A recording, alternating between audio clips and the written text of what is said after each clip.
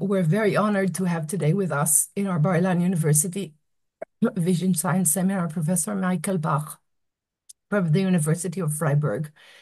As you all know, Professor Bach is famous for his knowledge of and about visual illusions, and for many years initiated and manages an amazing website about visual illusions. Now, since he asked me to cut this introduction short, I will say that he has an amazing expertise and knowledge about physics, optics, neurophysiology, neuroophthalmology, and many aspects about vision in the brain. So he was appointed a professor, and he has many appointments that I'm going to cut short. I will say that he took on many roles, and I will just mention a few. He was the president of the International Society for Clinical Electrophysiology of Vision, took on editorial roles in several scientific journals. He has authored 320 peer-reviewed papers, gave 920 oral presentations, wrote 20 book chapters and one book. His H index is 69. He has received 22 DFG grants to fund his research and supervised 64 student theses.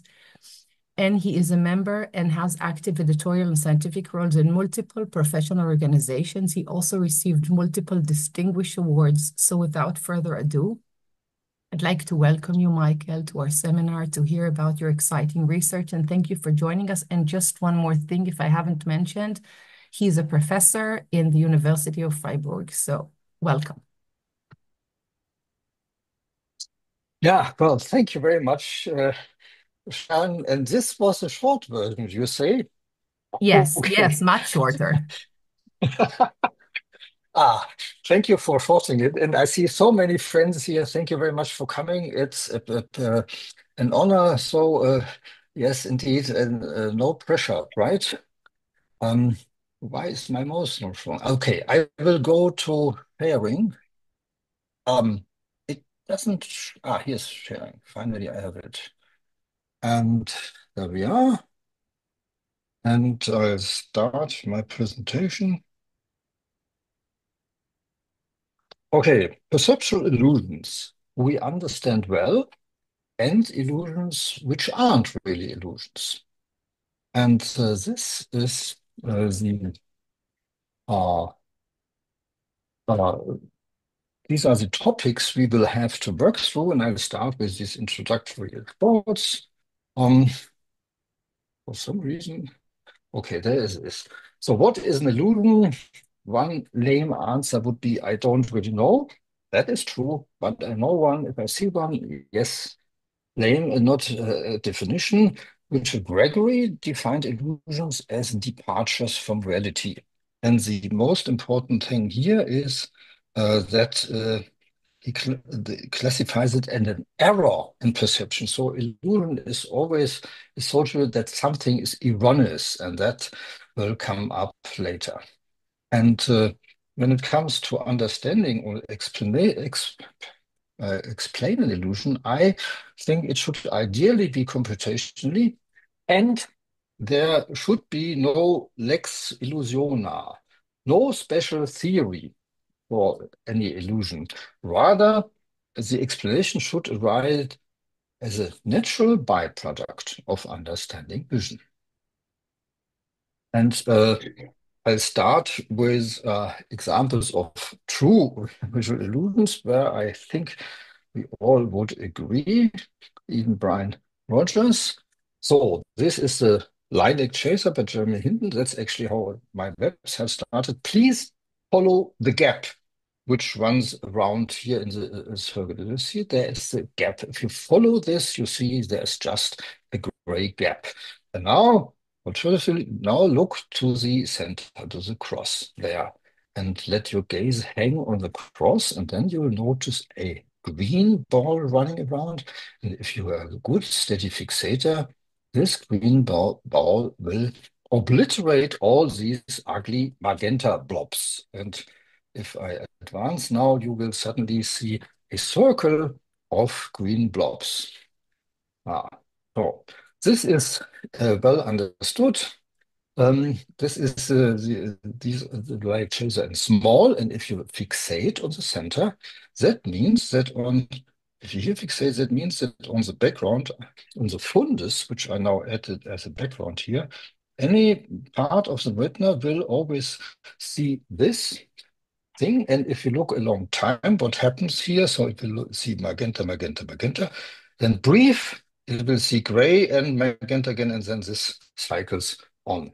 And what happens here is that we have adaptations taking place. So if it's always the same color, the ganglion cells, that's the side, adapt. Then we have a brief recovery. See, this goes slightly upwards, and then it remains deep in adaptation because it adapts much longer than it is tested. This is sort of the test period. That's why we are so deep in color adaptations. That's why the effect is rather strong. And then it can visit this in chromaticity space like this. This is gray. This is this magenta blob. So here's our two possible stimuli. And when the retina gets only magenta for a long time, we get a shift in the color space. So that will become not magenta anymore. As you see, they go away, and rather the gray now appears as green. This is part of color adaptation or color constancy. And this is fairly well understood. We know that it starts in the retinal ganglion cells.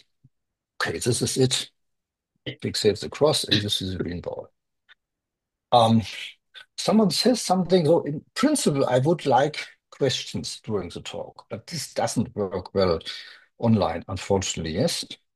And I don't have the time to look at comments. But if there's anything important, please simply interrupt me. Right. That was the light exchanger, and now let's move on to the rotating snakes. Note to self, speak slowly. Oh, always forget that.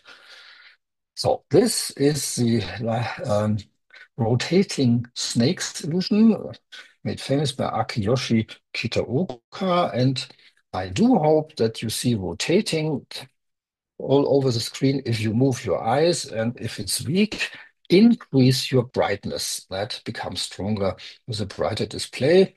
Here's an alternative. For me, that makes jerky movements, and always when I perform a saccade, there's a jerk of this wheel. Not everyone sees this, surprisingly. But you already notice saccades are important. If we fixate steadily, there is no seeming motion. It also works in without color in black and white. I'm not sure if it works for you if you look around.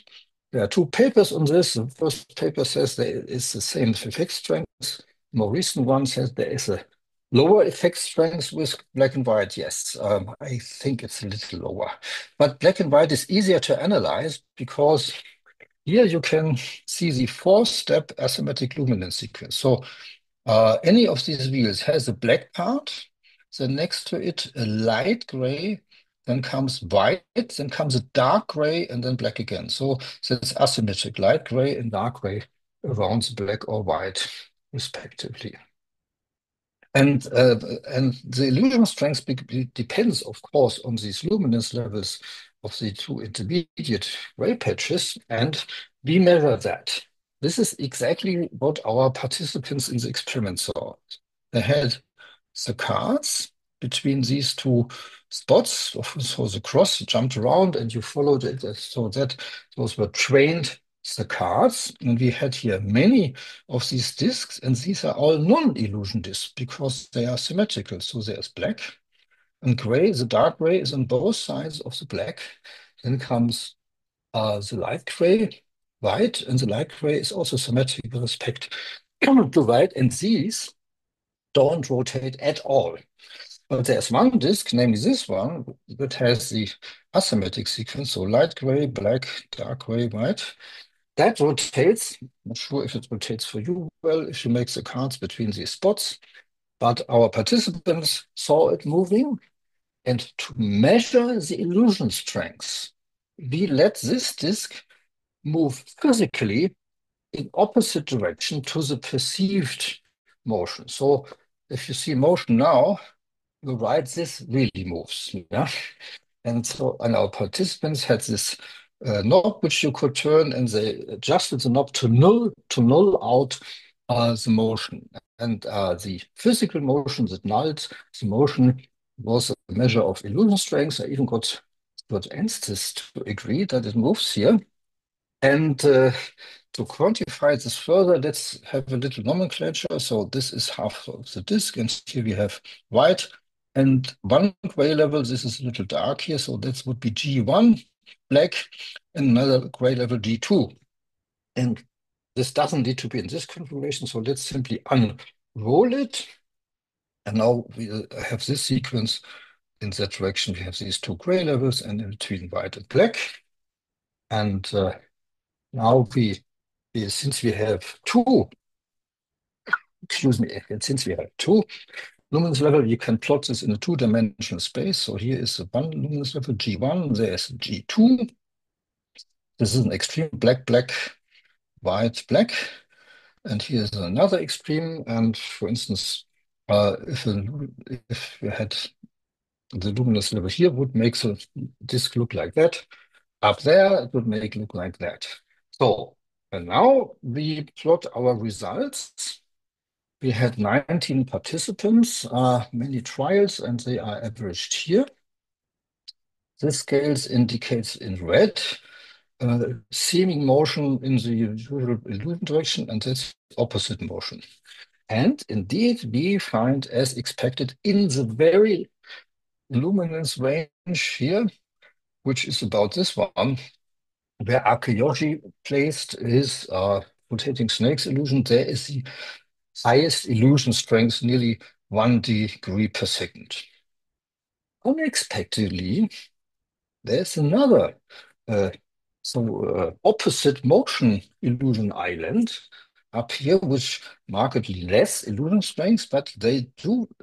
All our participants and even I, after a while, saw there is opposite motion with this special arrangement of these two gray levels. And that was published, of course, and I see that as a litmus test for models. Ah, because there are four models out there to explain the rotating snakes illusion, these four, and three of them do not predict an opposite rotation island. Bacchus and Org do, but there are some other problems with that paper, at least I think. You know what? I'll first show you something. No, I'll show you these results, and I grab something to drink.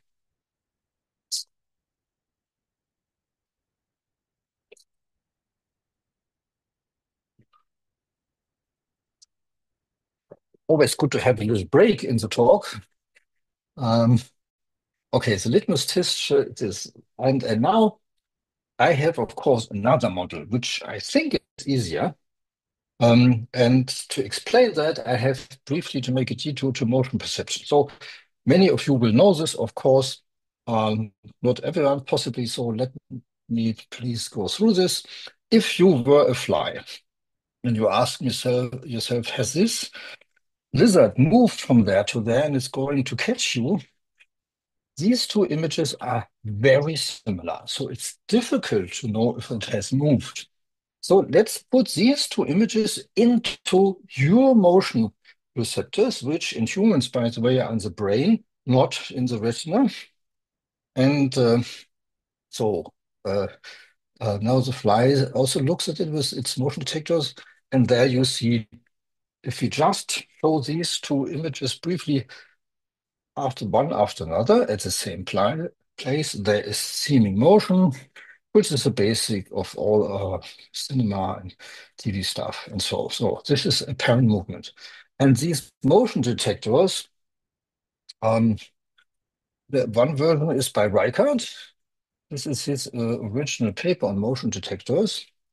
And here it's the version, it's basically the same version, just differently arranged.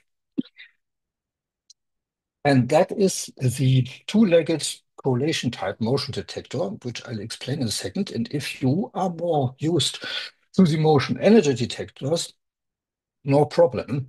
Adels and Bergen have shown that the motion energy detectors and the correlation detector are mathematically isomorphic. So they explain the very same thing.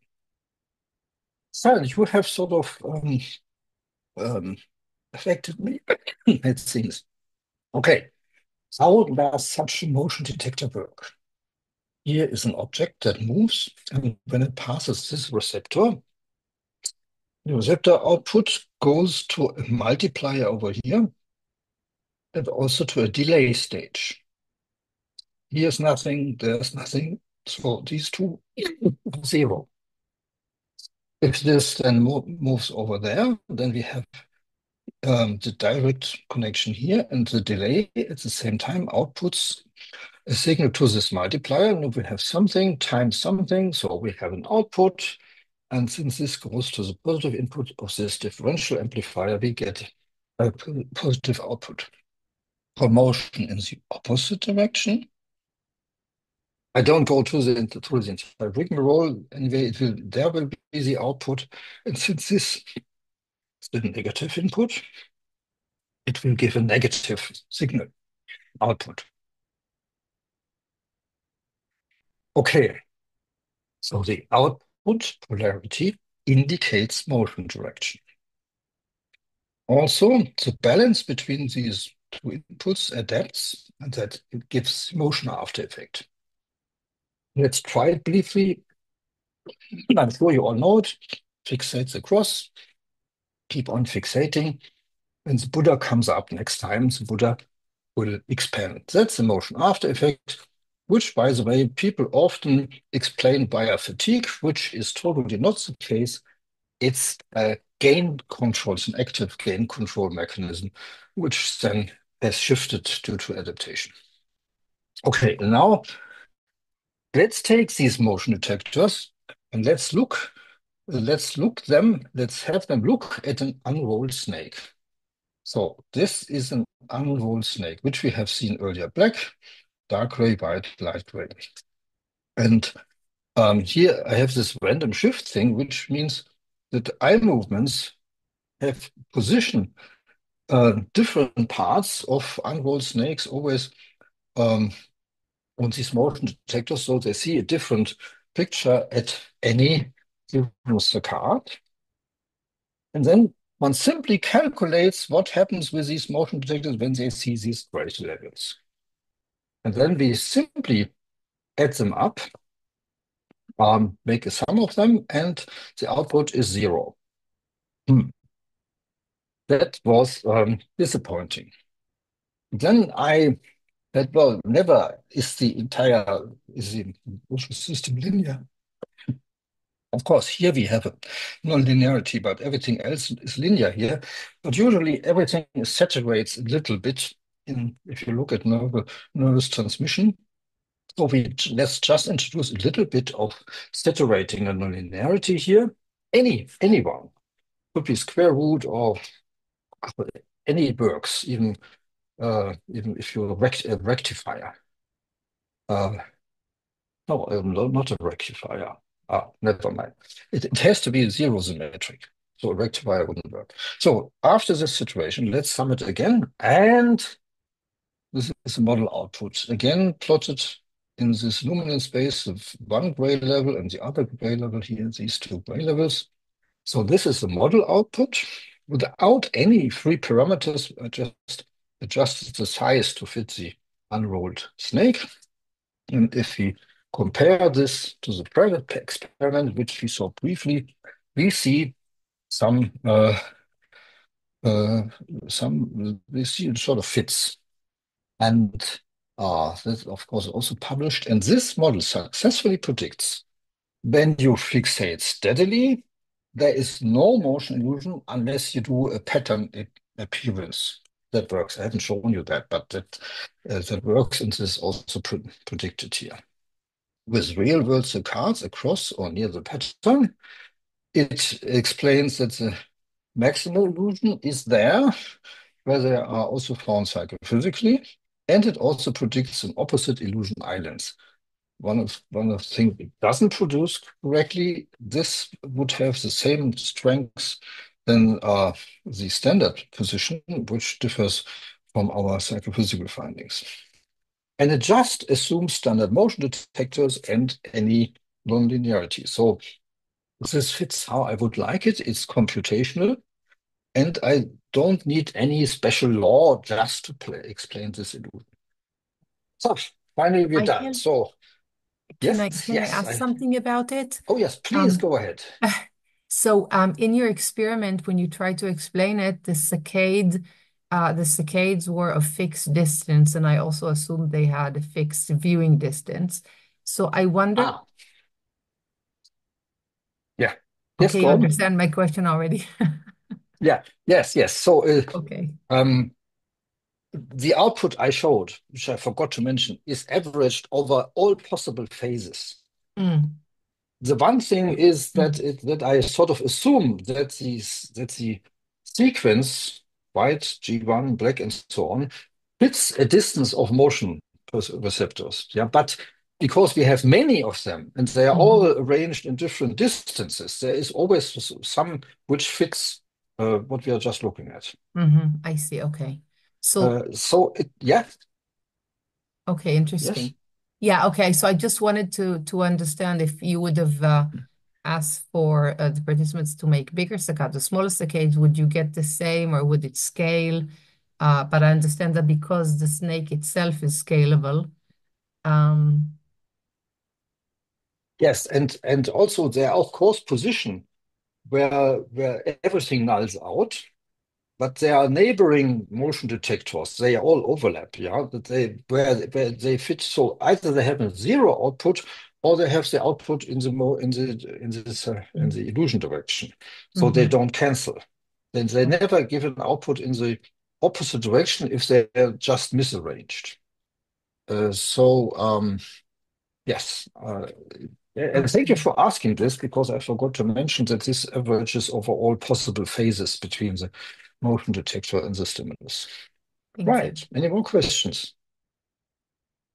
Not at this time. So let's go on to this part of the talk, illusions which aren't really illusions. Okay, so first let me please introduce terminology object space versus image space, which also be called distal versus proximal, an old well-defined terminology. So this root here is object space, and this is projected. We see here wonderful how Dürer uh, showed how this could be done. This object space is then projected into an image space. You move this frame around and then notice where this uh, line would go through the empty frame, then you remove the line and fold it back, and then you make a blot. So this is how the loot is projected. In fact, there is a well-known image, the ambassadors, where one of these foreshortened loots is well depicted. Okay, so we have here object space and image space. And uh, this projection takes place in the eye, of course, and then the image of the eye goes to the brain, and the brain has sort of in perception go the opposite way to go to an object space, which now is no longer an object space, but a virtual object space, which I'll make a little clearer in this. Um, from the outer to the inner world image, so we have uh, object space out there or scene, and then you have the projection here, that's image space, and this goes up the brain. We lose some information on the way, and then the brain has the problem, how do I reconstruct something, a virtual object space that represents something like this so uh, we can act in it. And this is this inverse problem, of course, not solvable generally. This is clear. This is just physics. The entire thing is coupled by experience. And then comes Bayes along, which I will not go into depth. I make it very intuitive. So a version of his formula is like this. The probability that an object exists in the world. So that's what's operated. This is calculated here. This problem, object given the image which comes up. And this probability is proportional to the product of two other probabilities. One is the probability that an object simply exists. Have I seen this before? And is it somehow stored that this object exists? And then the probability that this image which travels up would uh, be caused if that object exists in the world. Okay, so now let's make a more clearer example. These are images by then cast, by the way. So if on the retina we have these arrangements of lines, which immediately we see not just as parallelograms, but we see a little cube or something, because a cube would cause this projection. This travels up the brain. The brain says, yeah, I know. This is typical. Let me see here. Yeah, For the some screen reason, is now it's back again, right? yeah. Yes. Excellent. So the brain thinks, yeah, I know. If this comes up, then there's a cube out there in the world, which is a good assumption. There's a high probability that this here is caused by a cube. And of course, one doesn't realize that there could be other objects which happen to have the same projection. They sort of cannot be seen.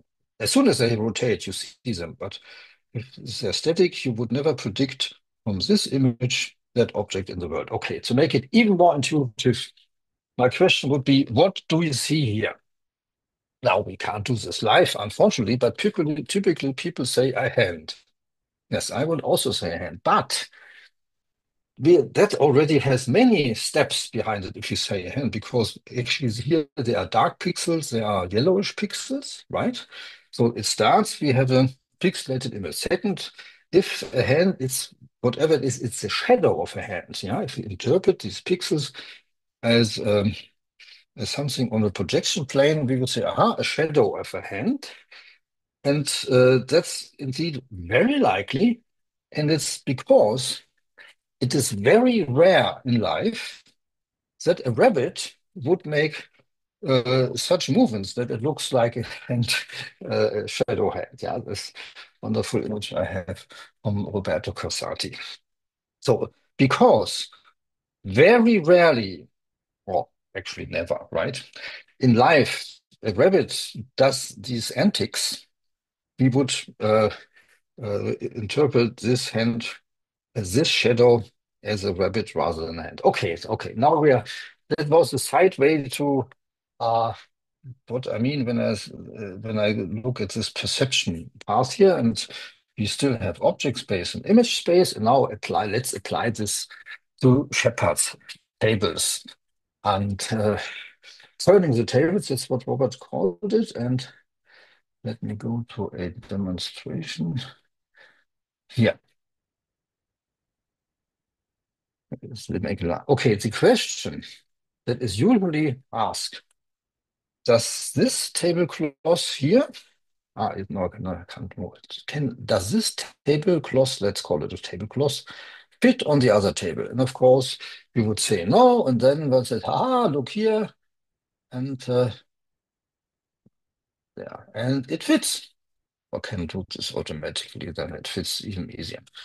And then say, oh, that's an illusion. The table look very different, but in reality they are the same. And this is what people usually say here. But what is really happening? The question, are these table surfaces identical, is sort of implicitly in object space, yeah, because you're thinking of a table in real life, and then you manipulate an image space, yeah. That's cheeky. I mean, this is really sort of bluffing. You get the one you're talking to, your subject, let's say. So think about object space, and then you suddenly manipulate stuff in image space, and then of course unlikely things can occur. Here is, by the way, a picture of Robert when he had an exhibition in Paris. You also see his little monsters there that we can also show them. Let's try them out. Uh, there. Okay, little larger. So if you take this monster and move them here, then this appears smaller than that. Again, we do a manipulation in image space, and then we say, ah, look, this is smaller. Yeah, but of course, because we change stuff in image space. And if in reality we would have a second monster here and move this forward, then of course it would not appear smaller because it would in fact get larger because its projection on the retina is changing. Okay, so again, we have made a manipulation in image space, and then the question implicitly shifts or explicitly shifts to object space. That's cheeky. It's not an illusion. There's nothing wrong here. What is wrong is just the question, which puts you into the inappropriate mode, namely into object mode, when then suddenly people change stuff in image mode. Same applies to Ted Ilsen's wonderful checkerboard. So people usually they ask here, you see two squares, A and B, which is brighter? And I would say square A is brighter. And then they people who call this an illusion, they change the context, and then suddenly you see they have the same gray level. Yeah, or you can also put this way. If you move the square over there, you see they are identical. It appears darker. You can shift that. And everything I'm doing here is being done in image space. And no wonder if I shift to things in image space, that doesn't apply to object space. So again, we don't have an illusion here. If you say this is brighter than that, you are perfectly correct if you apply it to object space. Because in reality, this really would be lighter. It's a lighter material than that, but because the shadow is there of the column, the light is somewhere over there, it was arranged by Ted, of course, to have the same gray level than that one. Again, I would say it's not an illusion, it's just a question which confounds image space and object space. And a final example, always the same story. You know this probably, the Lotto Per's color cube. And the question is, are these two similar? And you say, no, no, that's the light orange, that's the dark orange. And then context is changed and haha, they are the same brown. Okay. And here, what is written, I found this on some websites. They say the colored tiles tricks you into thinking. Tricks you, yeah. The square on top is brown, whereas the square on the side is orange. And then now comes the in reality, both squares are the same color. In reality. So which reality? The screen reality or the physical space which the screen image depicts? Again, the question confounds object space and image space. In fact, we have sort of two veridical realities, namely object space, where this color would really sit on a table, and image space, which is also veridical, and we can't mix them. By the way, this is, of course, also a wonderful example of color constancy. So, just to, again, if we mix object space and image space, we can make theming illusions. And I'm at my summary. Richard Gregory defines them as departures from reality, so implies an error. Yes. And in the examples I showed you, there exists both an object space and an image space. In the latter, we manipulate stuff. Both these spaces are real, and perception is veridical in both, but there is no error if we combine the two, unless you ask a quirky question. This is it. The question confounds these two, seemingly revealing an illusion. Of course, they're wonderful phenomena, showing stuff like color constancy or projection. No, no, those are no errors. There is no illusion. Those are just trick questions. And this does not apply to entire vast richness of illusions. There are many that are different, but there are some where it's just a trick question, and that's why I say these aren't really illusions. Brian Rogers also was raised a similar point, and Dejan too. So I'm done with my talk. Thank you very much for thinking along. I think I stop sharing. So I want to ask everybody to unmute yourself and let's give Michael a big applause for a really great and interesting talk. And I'm actually sure there are questions. I myself have a few, but I don't have to go first. So wait, are you up to taking questions? Or Absolutely. I was just coughing without the sound off, and I apologize for coughing all over the place. And there were no viruses transmitted, I swear it, but the no, sound, of yeah, I course, was just thought, obnoxious. is it really, could it really go through the Zoom? But yeah, I hope not. Okay, joking. So I want to ask, I mean, ending at the like the last point that you made about many of the so-called illusions that we think are illusions are basically tricking us in image space, while actually in object space we are not illusions or whatever. So I want to ask, do we ever perceive image space at all? I mean, because it seems that our perception, I mean, according to what you're saying, it's like we cannot perceive image space. We always translate it to, I mean, maybe I'm wrong. I mean, you could think about binocular rivalry, and sometimes we swap the perception, but I'm thinking, don't we usually try to embed it in real world? I don't know, Yeah, maybe that's philosophical. that's difficult. Yeah, an answer that is not a good answer to the question. If you think of the Purkinje images of the vessels in your eye, yeah, there Yeah. you are actually perceiving image space. Yeah, you're perceiving really the retina, but this is not what you are referring to, I think. In Yeah. the And anyway, you project that Purkinje tree into the world, and you see it on the wall, and you will change the size of the apparent tree with the function with your viewing distance. So I think it's not even an example there. oh heck, oh my, I think it's Jeremy who's talking there, right? Yes, yes, definitely. Ah, Jeremy yeah. was, yeah, Ah, there you definitely. are. Yes, yes, yes, yes. Yeah, I heard your voice. Yeah. Yes, I agree. So, well, if you're that clever, Jeremy, and You're you're all right. clever. Yes. Can you think of an example as answer to Sharon's question? It sounds like a Patrick question to me, but Ah, yeah, Patrick, of course. I know I agree with you, Sharon, that you cannot turn off the three-dimensional interpretations of anything presented on a flat surface. Of course, if you make it just sort of some random dots, then there is no three-dimensional. So then Yeah. then you appreciate its flatness perhaps more. But even when you do see it as a three-dimensional image, you also know that it's flat. So there's a bit of a interesting puzzle there. Um, Yeah. as an aside, I wonder if it was always like that. I mean, we of course grow up with TVs, yeah, but the thing in the Stone Age times, where people never had the situation where something flat was the projection of something 3D.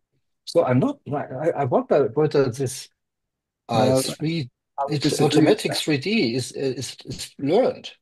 There's lots of well, that's a question that John Kennedy addressed, whether understanding 3D and images is learned or innate, built in, and he claims it's built in, that it's Ah, not learned, and certainly the Stone Age people had lots of wall art, cave art, and the idea is yeah, not that they invented yeah. so the what about shadows? If you Exactly. have I a was thinking shadow of about, a hand against a yeah. wall, are you seeing that in a image space? Or are you seeing that in the 3D space? good Um, question. If you there's know an the object there, rotating dancer? Yeah, hmm? So yeah. she's a Yeah. shadow, and it's, I don't know. I mean, maybe Ah, yeah, that's, she can be a shadow. Yes, yes. Yes, the silhouette. I think if there's an object that owns the shadow, you might be more inclined to see it as flat. But if there's no apparent object like the rabbit that Michael you showed, then the shadow could be taken as a thing. I think the rotating dancer, it's not a thing of shadow, but it's rather a question of silhouette. Silhouette have always two interpretations. They Yeah, can be this way or that way. And the rotating dancer is the silhouette effect, because while it rotates, you invert front and back, and that's why it seems to reverse direction.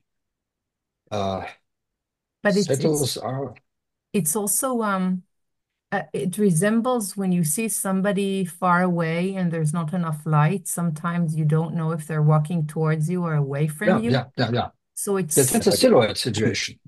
like a yeah, personality test. Yes. Yeah, yeah, yeah. Yeah, yeah. I don't No, um I mean, pets, that was a joke, wasn't it? Or is it really used as a personality test? I don't know. I don't know. Maybe it is. I mean, Patrick, was the it? internet is full of people who say if you see this or that, then you are interested in a sex or not. Or I mean, it's amazing. I don't know. Yes. Yeah, Patrick. Very, very nice, Michael. Um, I'm always amazed by all of the beautiful work you put into your website, and it's a pleasure Yes, to absolutely. hear you talk about some of the items there. I did have one question about the your model of the snake's illusion with the nonlinearity. What kind of duration does your model predict for the duration of motion seen in the image? Ah, ah. There is no time in that model, so it does not predict any duration. But of course, if you look into this motion detector, that always has finite sequence stages in time. And so when a motion detector is triggered, it gives out a signal because the multiplier gives an output, and it has a sort of low pass action as everything there. And this low pass would make a time prediction. But so when one would know about the low pass properties of the motion detectors, then one could actually make a time prediction. As it is, you're perfectly right, that the time aspect is not covered by that model. Okay. George Mather just did a nice study with pupil dilation. So every eye movement and blink or onset creates a temporary constriction and dilation.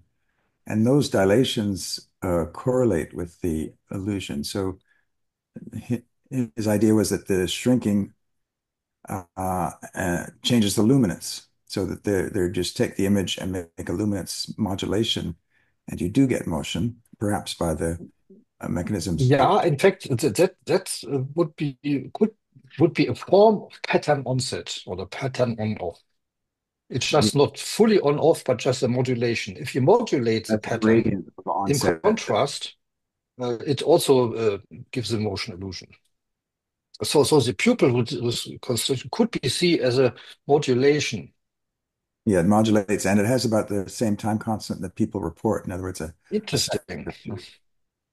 Thank you. You might try your model on this gradual change in luminance. Yeah. Uh, I already noted John Kennedy. So who wrote it? Who John published that? What Kennedy you just, has a beautiful book called the Pictures, something of Pictures, from yeah, 19. but now the other name you just mentioned about the Oh, pupil. George Mather. George Mather. Oh yes, of course. I know him. Yeah. Yeah. Okay. I look it up. Thank you. Yeah. Michael, this is Eli. I just want to mention you mentioned the low pass filter in the model, but we published Miguel Angel Garcia Perez and I a study in OSA or JOSA A that showed that all kind of motions where the question is binary, where it went left or right, could be determined simply in a model that determined the low pass filtering. So the low pass filtering is sufficient to solve this limited problem of whether it went left or right Oh, in terms of really? motion. Yeah. The And title is impute. Yeah, go ahead. okay, and would that also fall for flicker? Because that's why you need the Flicker. two-legged motion detector, yeah? Otherwise, the motion detector responds to flicker erroneously. Yeah. So And what yeah. happens with your low-pass model if you have flicker? I mean, slow enough flicker? If there's flicker, there's no. Even in the experiments, there are situations where you see flicker and not the motion. So this specifically have to answer the question: is the motion was right or left? Ah, yeah, yeah. Mhm. So Okay, you're yeah, you're not quite asking the question. So asking the question, as you've nicely presented here, is really the intervention that affects the result. And so if the question is whether it's moved right or left, all you need to answer that is low pass filter, which okay, I look at clearly, that.